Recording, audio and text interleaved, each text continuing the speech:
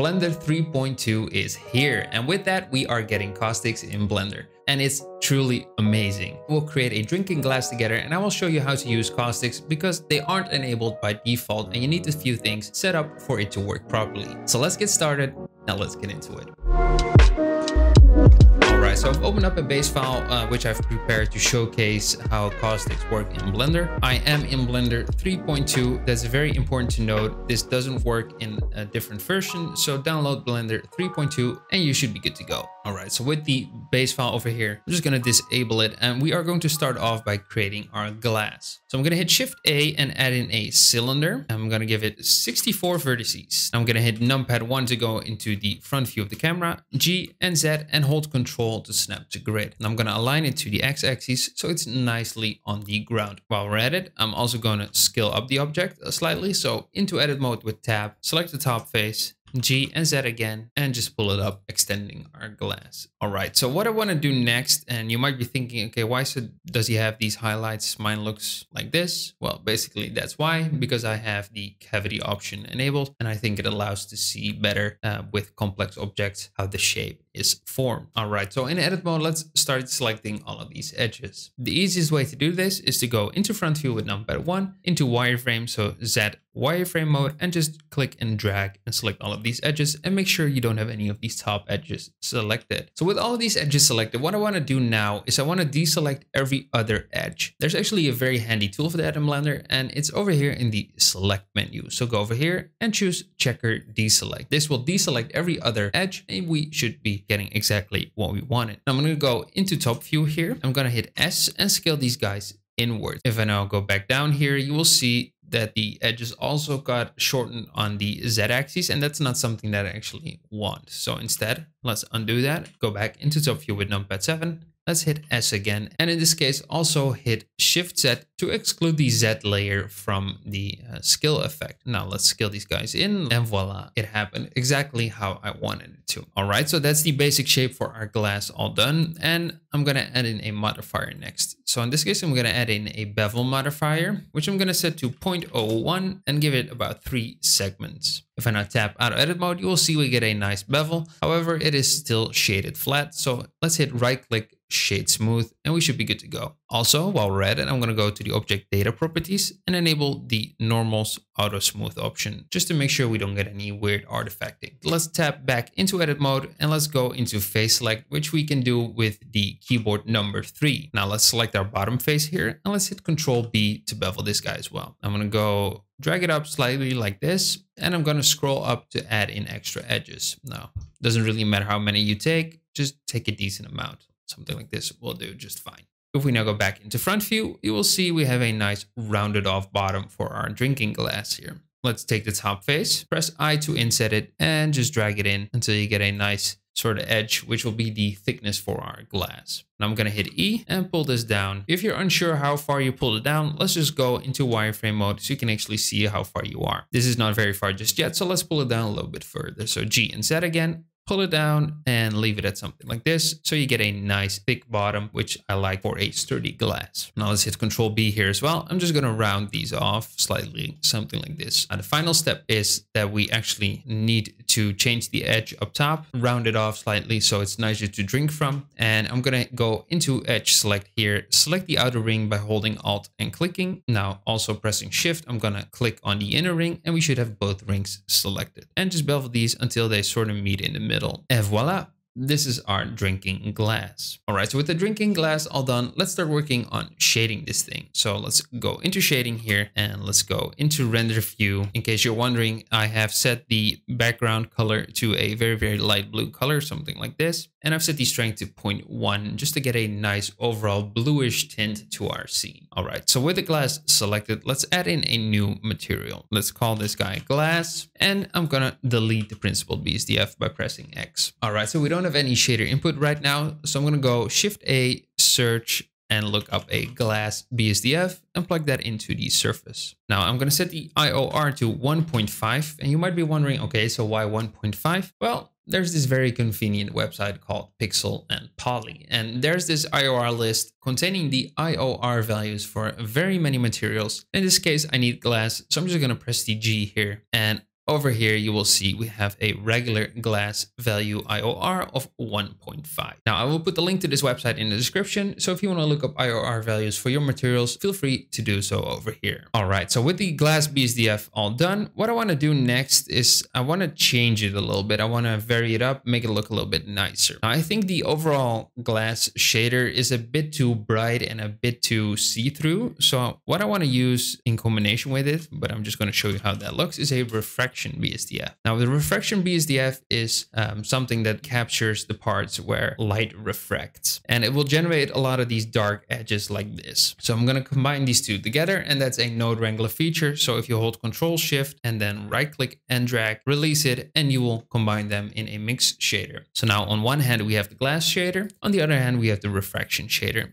And if we set this to 0.5, we get a nice combination of the two. And I think we get best of both worlds. Now I'm going to set the refraction BSDF IOR to 1.5 as well. Now, next step, what I want to do is I want to create a nice fade going up the glass. So we need a color ramp for this. So let's just take it and plug it into the color for both the glass and the refraction BSDF. So I'm going to hit Control T. This will add in a texture coordinate node, a mapping node, and a image texture node. We don't need an image texture node, of course. Now with the image texture selected, we can hit Shift S, go into texture and choose gradient. Now this is a very convenient shortcut to know. Shift S will replace a node with your newly chosen one. All right, so we have the gradient texture here, and I'm just gonna hit Control Shift and click on the color ramp just to preview the output of the color ramp. Now you will see it's not working as intended. So first of all, let's change our texture coordinate from UV to object, which will create a nice gradient going halfway, but it's going in the wrong direction. So let's rotate it. So in the mapping node, let's type 90 for the Y value over there. Now it's going up exactly how we want it to,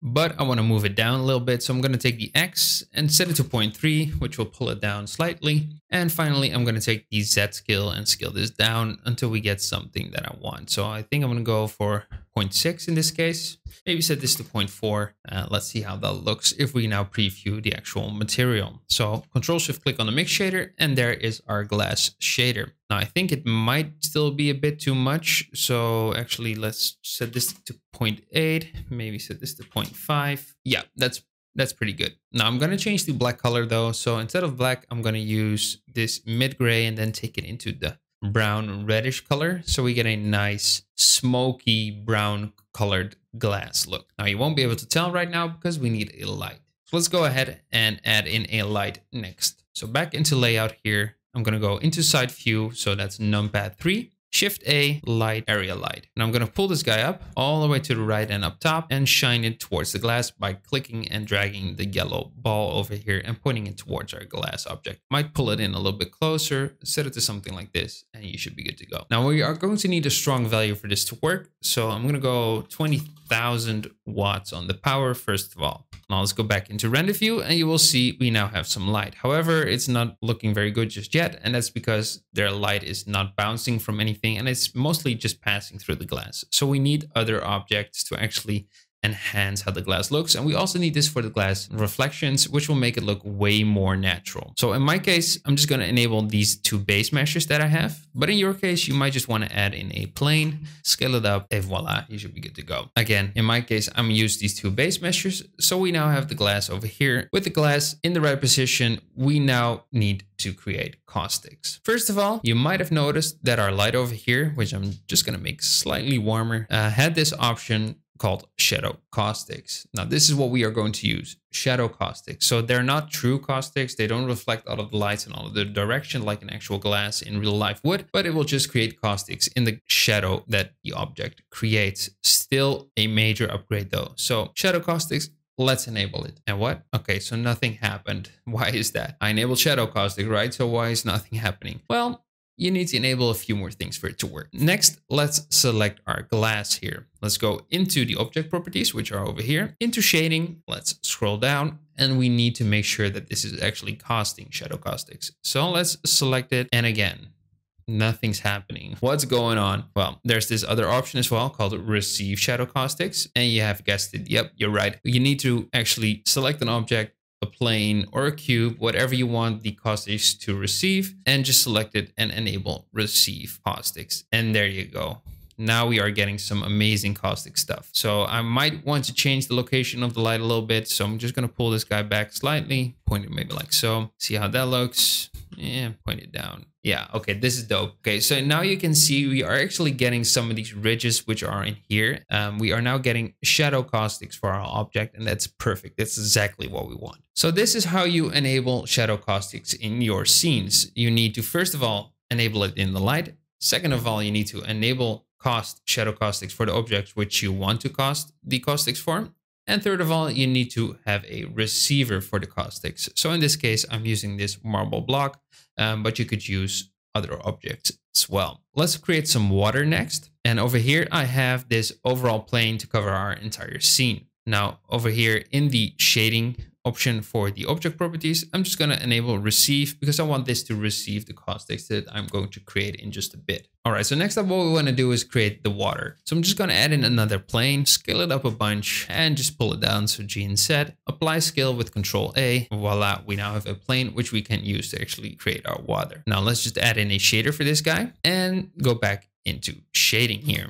Now, if we go into render view, let's create our water shader. And in this case, I'm not going to use a glass BSDF, but I'm going to show you how to do this using the principled BSDF. So I'm going to take the color and set it to a very, very, very low light bluish color or something like this. And then crank up the transmission to be 1. Set the roughness to 0. I mean, that's it. We have water, right? Nope. One last step. You need to check the IOR for water. In this case, the IOR is 1.33 for 0 degree or 20 degree water. So let's just set it to that. And you now have a nice water shader. You might be thinking, okay, but it still looks horrible. Yep. Okay. Let's enable caustics and let's see how it looks then. Shadow caustics looking pretty poor. And that's because we have no actual geometry for this to cast any caustics from. So what I'm going to do is I'm going to create an ocean. In this case, with the plane still selected, let's go to the modifiers tab, add modifier and choose ocean. We now need to change a few settings. First of all, I'm going to set the resolution to be 20 in each direction. And we should be immediately getting a bunch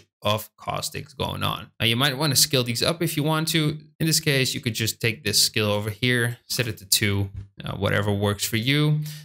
I think like a 1.5 is pretty dope. And I mean, that's it. We already have amazing water caustics. I mean, look at that. Look at all these edges over here. And if we look under the plane as well, if we check on the ground plane there, we have amazing water caustics. And using the ocean modifier, we could actually bake it out. So it's actually an animated ocean or water shader. But for now, that's out of the scope for this tutorial. So that's how you enable shadow caustics in Blender 3.2. Again, if I were to delete the overall glass material and just add in a new one, set the color to, you know, like a bright blue, you will see we have these amazing blue caustics or green caustics, whatever you want. You can do so much stuff with this. It's a real new game changer for Blender. I like the material that I just created with you guys, so I'm just re-enabling this. Might change the color to be a bit more saturated, something like that. Maybe make it slightly lighter. It's all up to your taste. So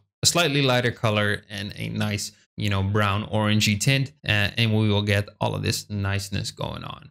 All right, so that wraps up on how to get caustics in Blender 3.2. I hope you enjoyed the video and I hope you learned something. And if you did, then please leave a like and subscribe. I want to point out that the project files for this video are available on my Patreon, so please consider becoming a patron. It gets you access to over 40 project files, so a lot of value right there. I want to thank you for watching and see you in the next one. Once again, a huge shout out to all my patrons who make these videos possible. Thanks for the support.